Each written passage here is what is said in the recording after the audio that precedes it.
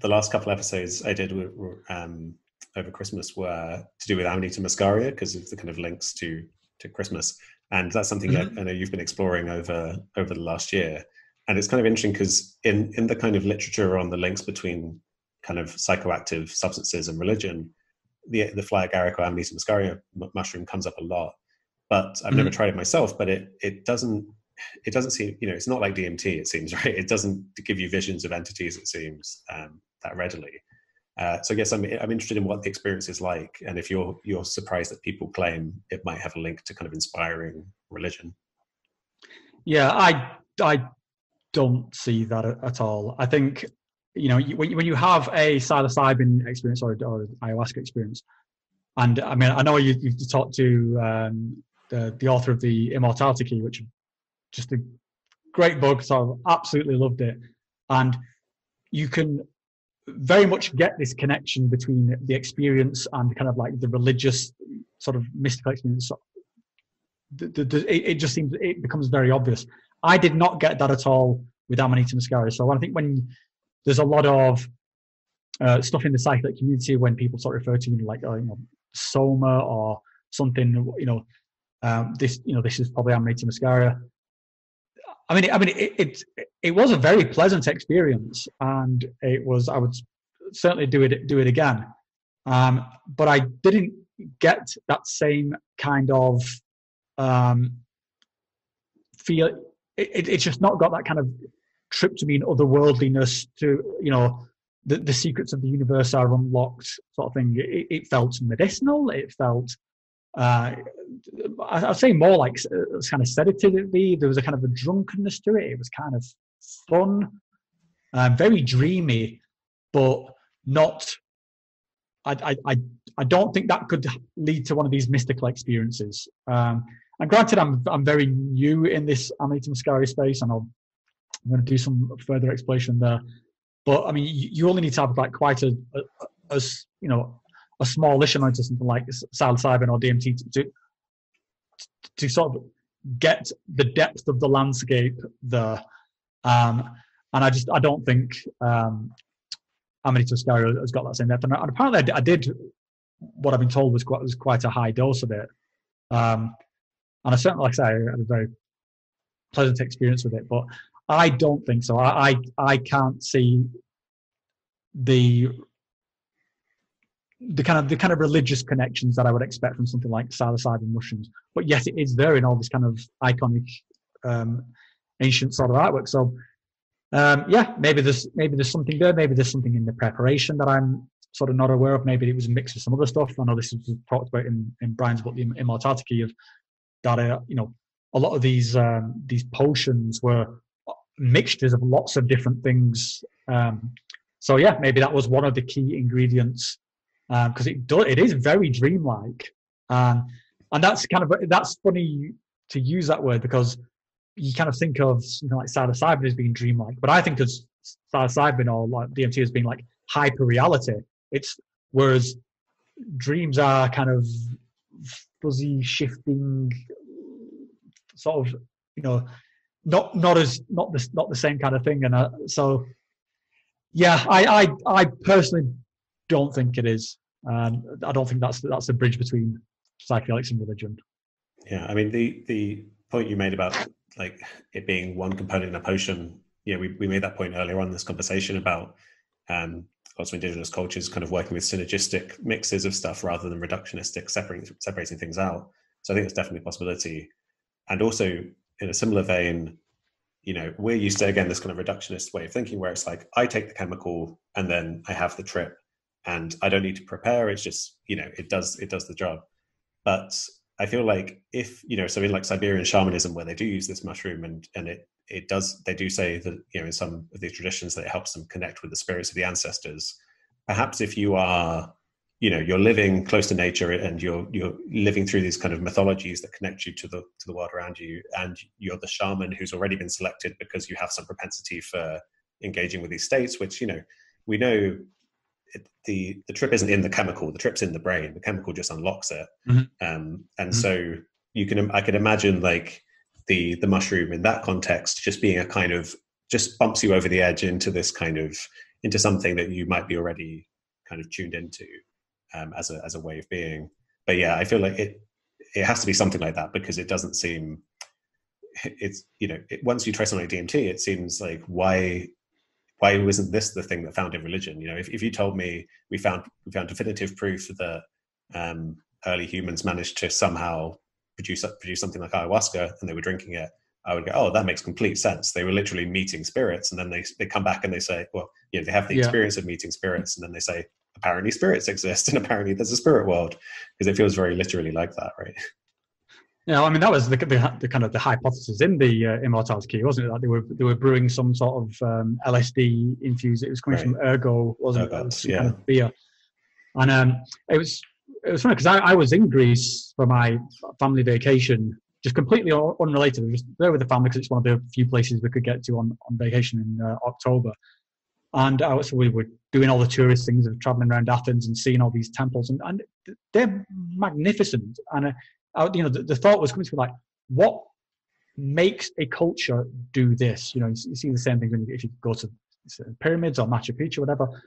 It takes some doing. You could be doing anything else. Some king, you could be, building a new palace or waging war or whatever. What makes you do this? Just build some colossal monument to something sacred, because these are no small feats of engineering or just labor even. And so then when you sort of there's this connection made between a culture which uses psychedelic, and when you have these kind of one of these experiences. And one of the first things that came to me, one of my earliest DMT experiences, was just Aztec pyramids. I was just seeing Aztec pyramids all over the place, and Aztec sort of Inca writing, and I was, again, not primed for that particularly. So yeah, I can see how that there is a culture that is using these kind of potions or something to get into these states, and then what they're trying to do is recreate what they are seeing in the thing. That the thing they are building physically is to try and get closer to the thing that they've seen sort of spiritual, psychedelically, and that vision has to be so powerful to motivate them to do that. And I think that's where Amanita muscaria falls short. It's not got the kick that would make me go and start building pyramids or start building temples up on them, carting marble from 5 miles away to make some sort of temple to Athena or something. I just don't see it. So that's why I was kind of so interested in Brian's book, because that makes a lot of sense to me, that there would be some kind of tryptamine based, something that's going to send you to this hyper reality, which you're then going to build this entire culture of, the greater mysteries. I mean, even when you sort of, when you've had a psychedelic experience and someone says like the greater mysteries, you just get it instantly. Oh, I know what they're talking about. Yeah, of course, it is the mysteries of the universe. And I think this how this whole culture is built around it, and that they have this kind of like year-long sort of indoctrination to get to this point where you can deal with the mysteries. I think ties into this whole idea of the psychedelic renaissance. We've got psychedelics exploding onto kind of into our world scene at the moment. And we don't have this kind of Peruvian traditional framework, and we don't have this kind of long lost Greek, the greater mysteries framework, but it's kind of happening anyway. And I think maybe this is something we perhaps need to try and get back or come up with somehow, because I think it's one thing to have, say like a psilocybin sort of center where you can go and do it under clinical conditions. I think that's a brilliant thing, and I'm glad that exists. But I think, I don't know whether that fully covers what I think we can only really describe as the sort of the spiritual aspect to it, or the sort of the preparation aspect to it. It doesn't necessarily give you this kind of integration framework to it. It just means you have that experience in a very, very sort of safe way. And maybe you could sort of tack some amount of like therapy around it, like after. But I don't know if that's necessarily gives you the same thing as what I gather from these kind of like these greater mysteries, of where you've spent a year building up to what you are aware is going to be the most monumentous experience of your life, and then you have it, and then it kind of feels like that would make sense then. Whereas I think, yeah, we kind of, we just don't have that at all at the moment. So I think we need to catch up a bit. So it's one of the reasons I really got my teeth into this book, and I loved the interview that you did with Brian there. And I think, I mean, what was your sort of take on all that? Did you find it plausible? Yeah, I mean, Brian's book was excellent. So it's Brian Rescue, The Immortality Key, and yeah, I find his stuff extremely plausible. I think the idea that early humans were using naturally occurring psychedelics like mushrooms or perhaps other things like ergot in potions seems very, very plausible to me. It seems almost impossible that they wouldn't have had some knowledge of these mushrooms that had profoundly psychoactive effects. And it's a well-known theory, very respected theory in the kind of origins of cave art and religion, that psychedelics may have been involved. So I think that's very, very plausible, and that everything adds up in the way Brian presents it, that these Greek ceremonies were kind of a throwback to that, like kind of saying, let's remember these traditions. You know, he kind of points out that like it's all to do with kind of agriculture and brewing beer, and it's not, you know, the Greeks are, and you don't write it down and talk about it, but the Greeks are known for like wine and writing. So it seems like it's a very different thing, and beer brewing is much more ancient than wine making. And so, yeah, I think the idea that it was carried through, and that these Greek ceremonies may have had some influence on Christianity, and that's what the wine is, and Jesus' wine. That I think he presents extremely well, and is very plausible. But yeah, a lot of what you said actually is a bunch of things we've said in this conversation that reflect on something I've been thinking about and working on a lot recently, which is that, you know, you mentioned my consciousness theory earlier, and in that the kind of core idea is that consciousness is fundamentally to do with emotion, because it's to do with survival. It's to do with kind of feeling your way out in the world and existing moment to moment. So I've been playing around with this idea that, you know, when someone has a kind of DMT experience and they become obsessed with building a new cosmology, building a new picture of reality, whether it's that we're in a simulation, we're a biotechnological experiment by aliens, God exists and communicates with us through DMT, like all of these different worldviews, people get very passionate. It triggers this passionate need to kind of figure out the structure of reality. And my instinct is that that's to do with this like emotional role that consciousness plays. You know, you build up a sense of reality to make you feel safe and help you navigate the world. Then you basically have your mind do the most astonishing things it can do, and then you try to incorporate that into your picture of the world. And so I feel like when we see people become convinced of the existence of aliens because of their DMT experiences, which, you know, to be fair, can be astonishingly alien-like. You know, like I had no interest in aliens and UFOs, and then suddenly I'm being abducted and I'm on a table with these things seemingly doing experiments on me. And I'm like, oh, apparently that's the thing my brain can do. Or I didn't know that was in there. So anyway, but yeah, so I think the what we're seeing is almost like that spark that's led to humans being different to other animals, to having religion and art and yeah, these kind of religious cosmological pictures of the world. I think we're seeing people individually have that again through psychedelics. And I think psychedelics may have been, you know, altered states may have been the thing that sparked it in early humans. And so it gives me this, I think it's exciting that you know, that's a positive way of looking at people who get obsessed with the kind of figuring out, you know, well, what is the nature of reality that explains this. It's kind of like we're really getting in touch with something very fundamental of what it means to be human. But at the same time, the risk of that is that it becomes hard to stand outside of it. And, you know, if you're in it and you're building that worldview, it's fulfilling an emotional role and making you feel good in the world in a certain way, feel that reality is actually really exciting because aliens are involved, or you know, your life has meaning because there's a God and there's an afterlife, like whatever it is that resonates with the individual.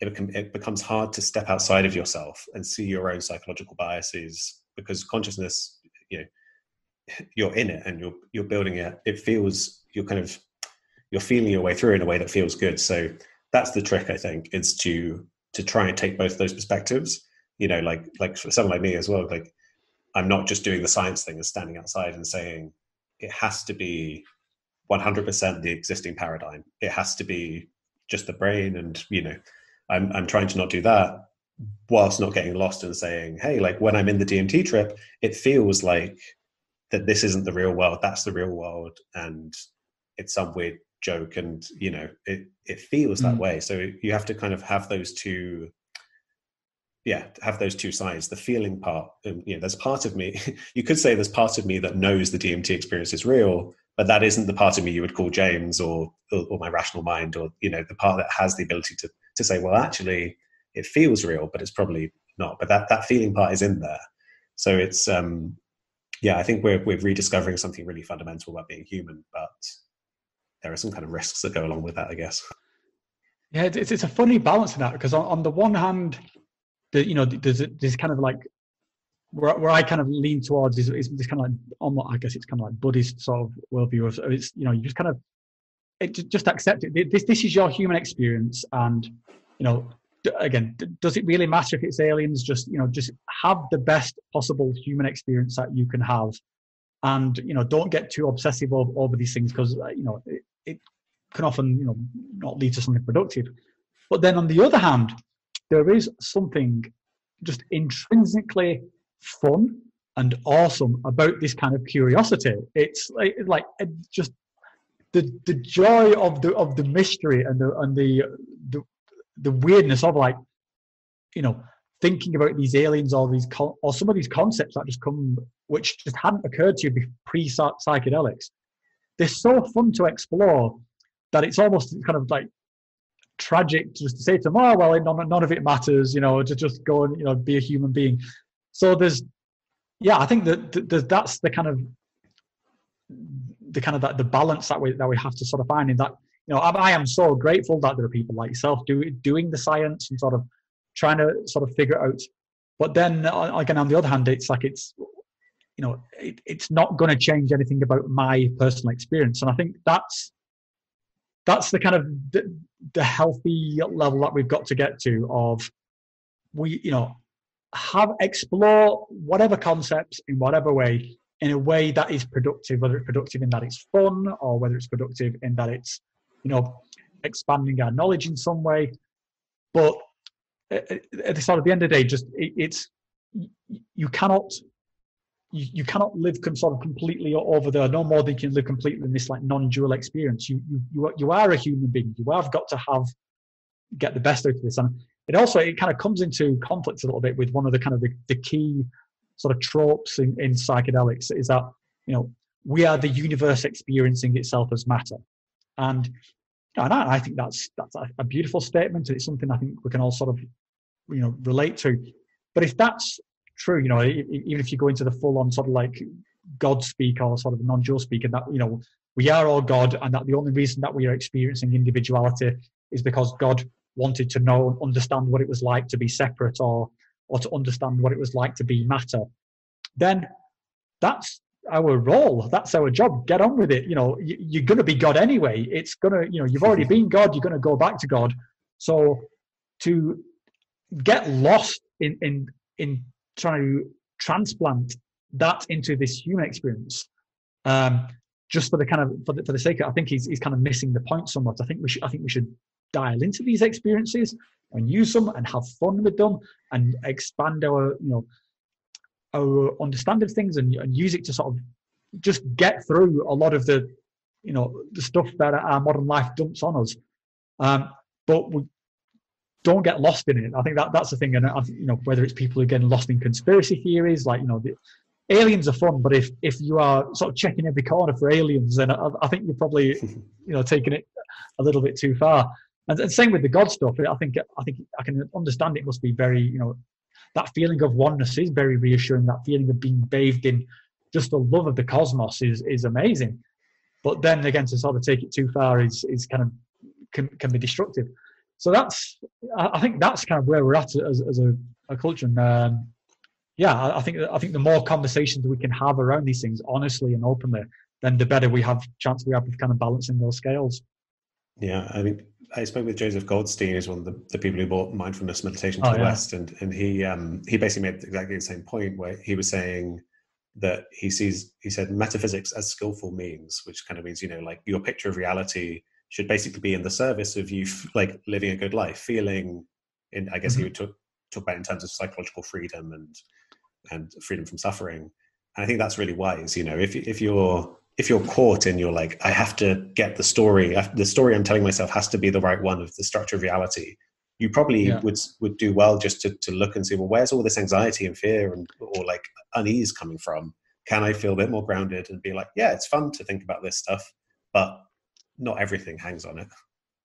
Yeah, exactly.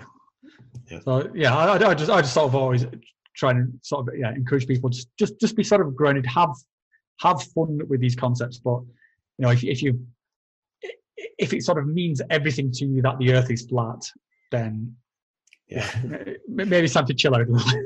Yeah.